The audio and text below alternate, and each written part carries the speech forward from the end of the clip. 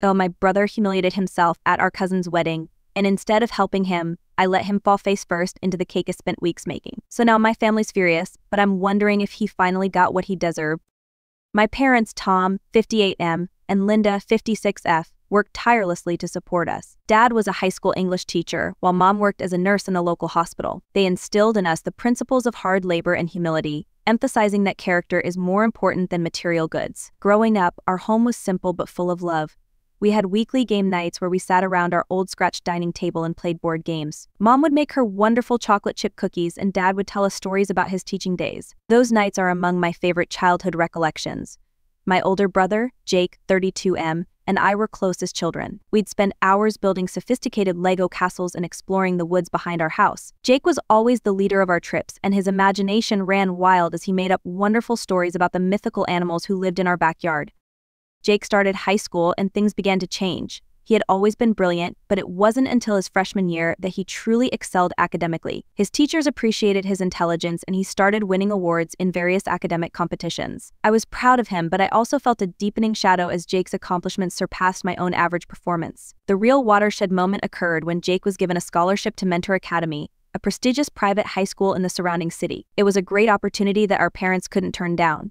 Despite the financial pressure of additional expenses not covered by the scholarship, they worked extra shifts and reduced spending to make it work. Jake felt as if he had entered another universe the instant he arrived at Meadowbrook. He made friends with children from wealthy homes, began using phrases we had never heard before, and expressed contempt for our modest existence. When he first brought home a buddy from school, I overheard him apologize for our quaint house. I recall feeling embarrassed and angry. This was our house, where we had created so many beautiful memories.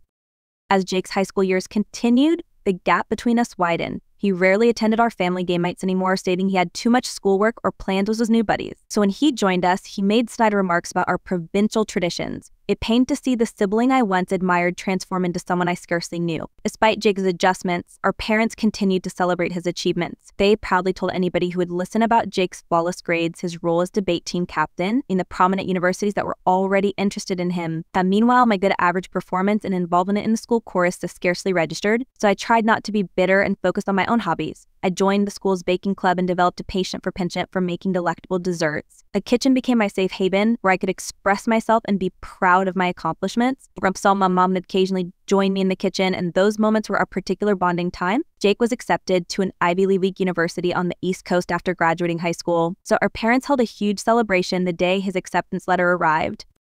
They invited the entire extended family, and Jake revealed his attention.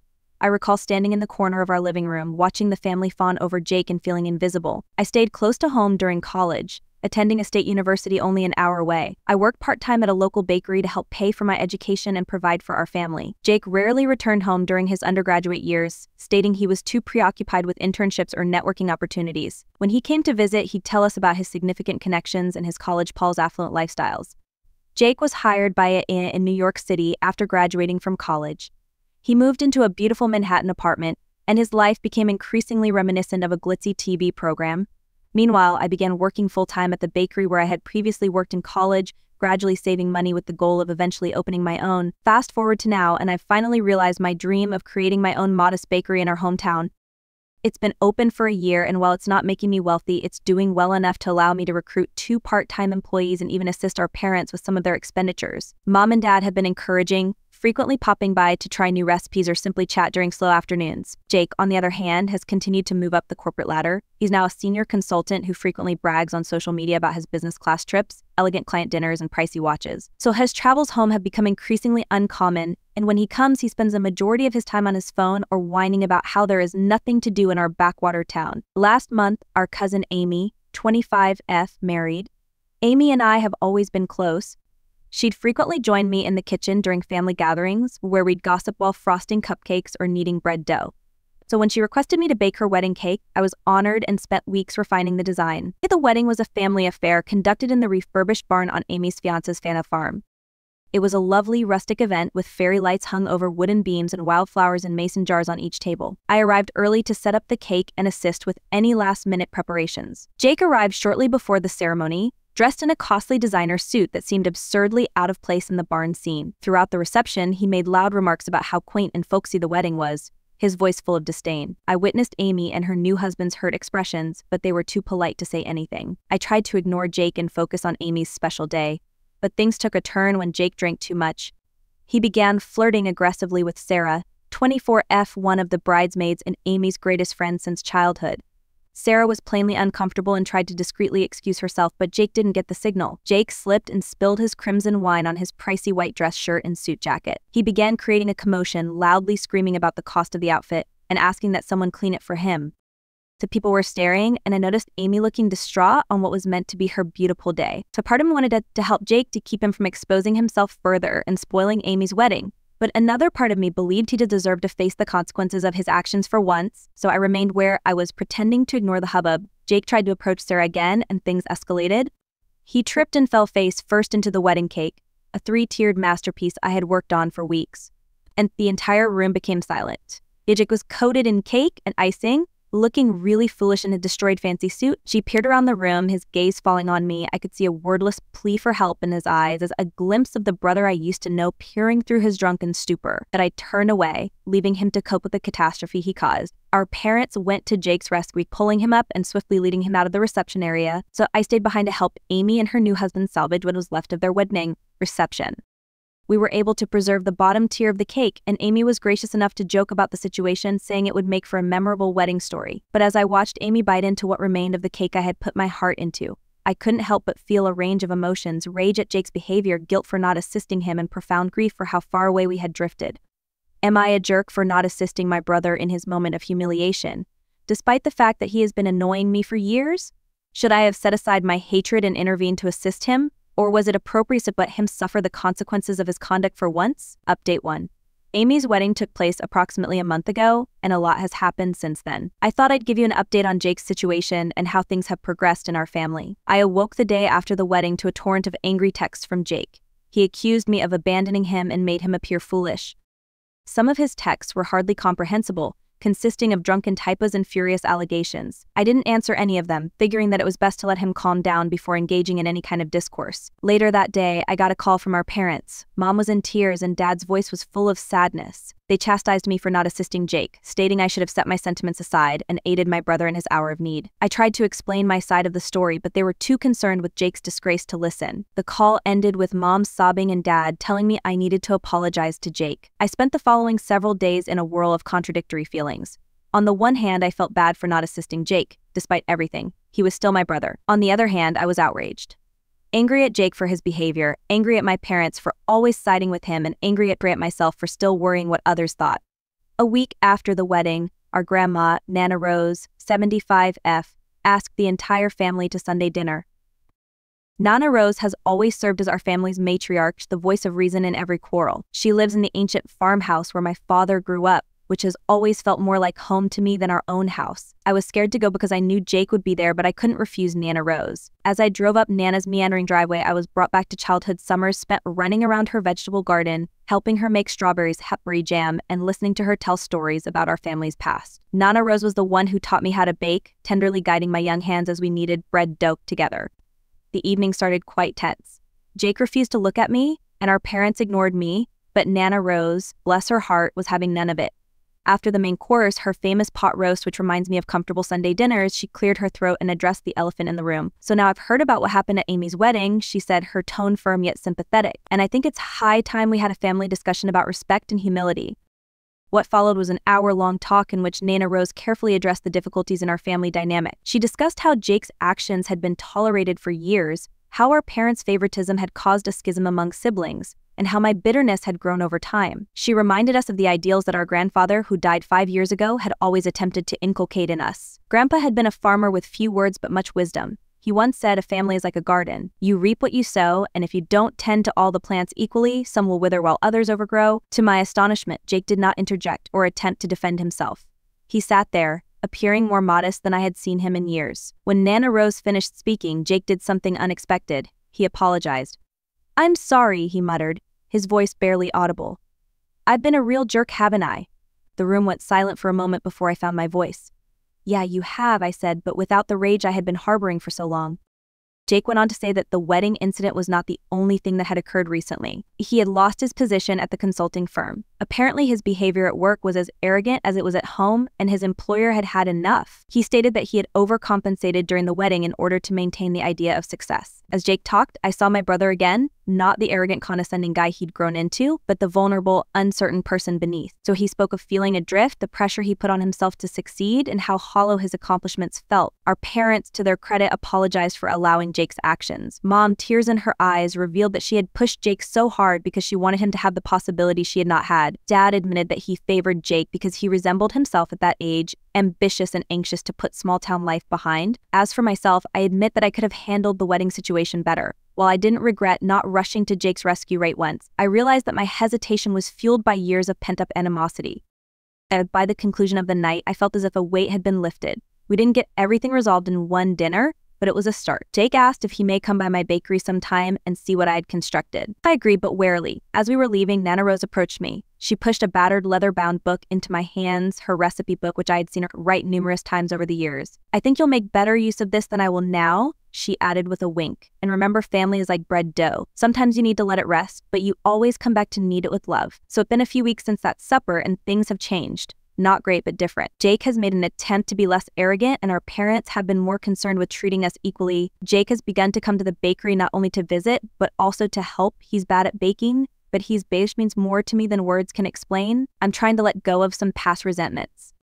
It's not easy. Years of feeling second best don't go away overnight, but I'm working on it day by day. I know we still have a long way to go, but for the first time in years, I am optimistic about my connection with my brother, my home, and our family. I'll keep you all updated as things go. Update 2. It's been another 2 months since my last post, and I wanted to share the progress our family has achieved, as well as some new obstacles that have occurred. Following our family supper at Nana Rose's, Jake and I began to restore our friendship. He's been coming to the bakery on a regular basis, not just to visit, but also to out. It began as a disaster. He almost wrecked a batch of croissants and managed to get flour into places I had no idea existed in my kitchen. But he's been persistent, and I must confess, it's been lovely having him around. One day, as we were closing up the bakery, Jake admitted that he had always envied my ability to make something solid with my hands.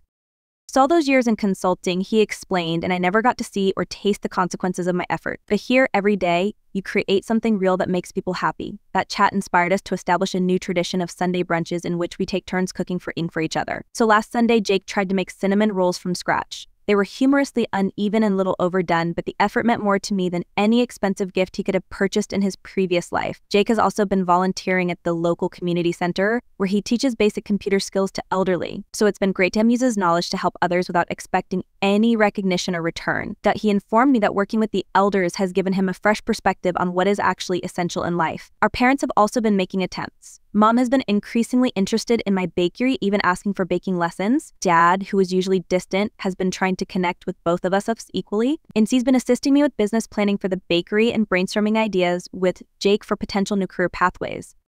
However, just as our relationship was improving and new difficulty developed, our parents, particularly our mother, appeared to be struggling with the shift in family dynamics. About a month ago, we held another family meal, this time at our parents' home. Jake and I arrived together, chatting amicably about a funny event at my bakery involving a mix-up of salt and sugar and a batch of cookies. I sensed something was up with Mom from the moment we came in. She appeared stiff, her smile a little forced as she greeted us. Throughout dinner, Mom kept bringing up Jake's previous employment, asking if he had heard back from any of his important connections. So Mom's face sank as Jake respectfully diverted the subject, talking instead of his volunteer work. I could sense disappointment in her eyes, which made me uneasy. Mom called me away into the living room after dinner while Jake was helping Dad with the dishes, which was another new development. So the room was adorned with framed images of our family, and I couldn't help but note how many of them celebrated Jake's accomplishment, the high school graduation, college admittance, and first job offer.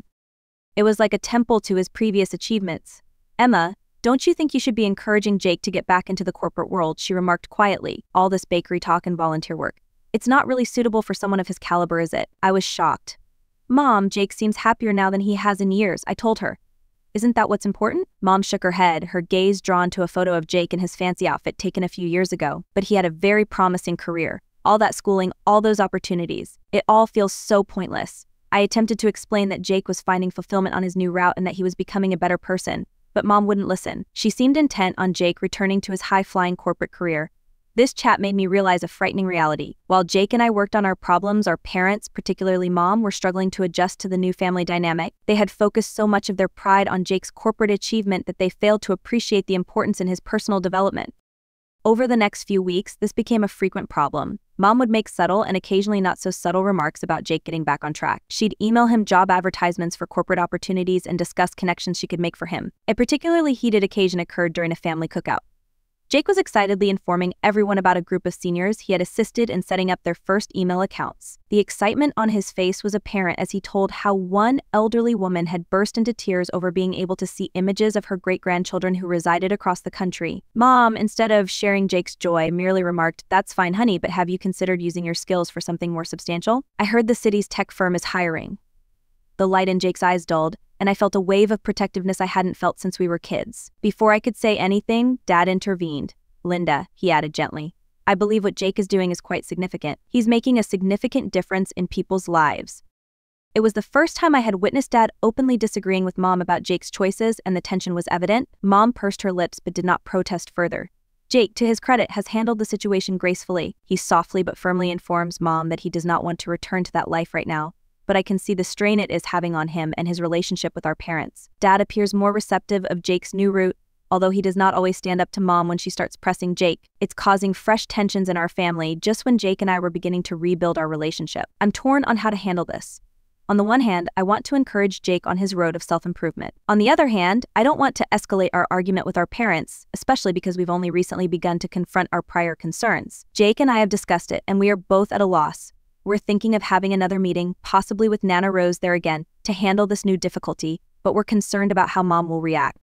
As always, any advice is appreciated. How do we help our parents, particularly Mom, understand and embrace Jake's new direction in life? Update 3, it has been another month since my last post, and I am pleased to announce that we have made tremendous progress in our family situation. After much deliberation, Jake and I decided to approach our parents directly. We invited them and Nana Rose to my bakery for an after-hours family meeting. We hoped that neutral territory would assist to keep things quiet. I was nervous all evening before the meeting, so spent the afternoon stressed baking, resulting in an oversupply of cookies and muffins to place out on the tables. As people arrived, the bakery filled with the familiar aroma of freshly baked goods, a perfume that always makes me think of home and family. So the conference began tensely. Mom was protective from the beginning, arguing that she simply wanted the best for Jake. Dad was relatively quiet, but you could see the conflict on his face. Nana Rose sat silently, her wise eyes absorbing everything. Jake talked first, gently explaining how much pleased and fulfilled he was in his new life.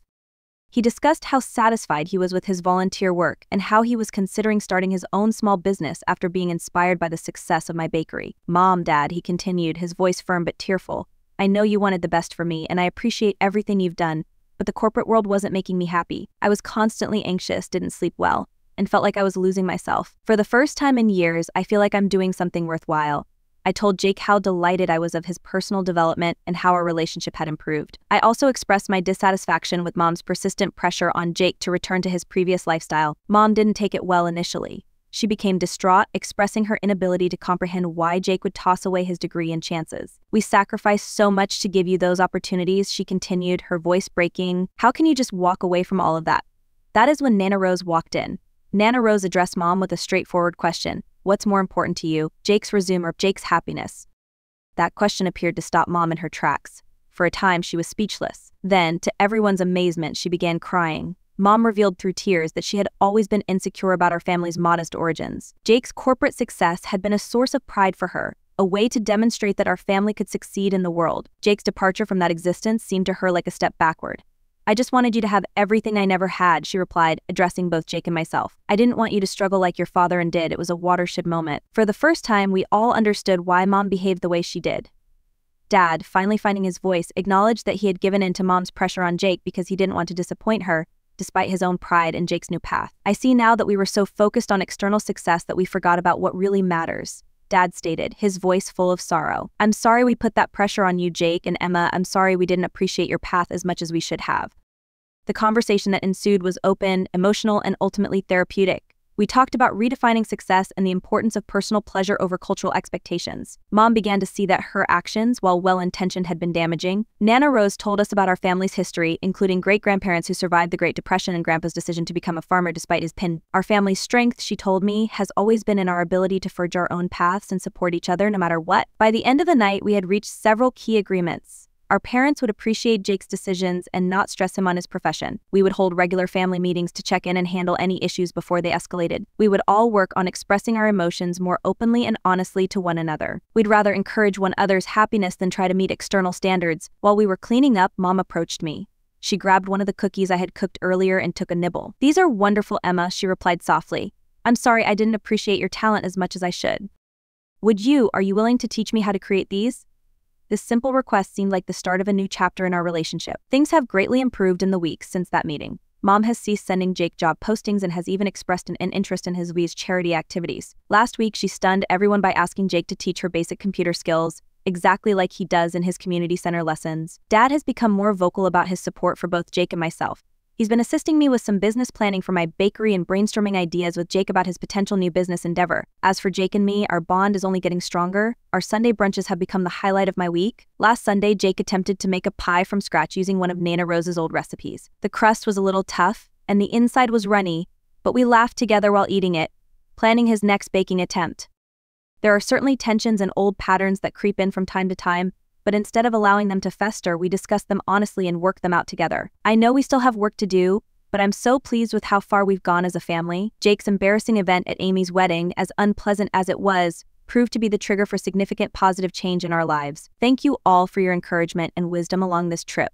Your perspectives help me navigate these difficult family relationships. While we are not perfect, we are learning and growing together, which is what truly matters.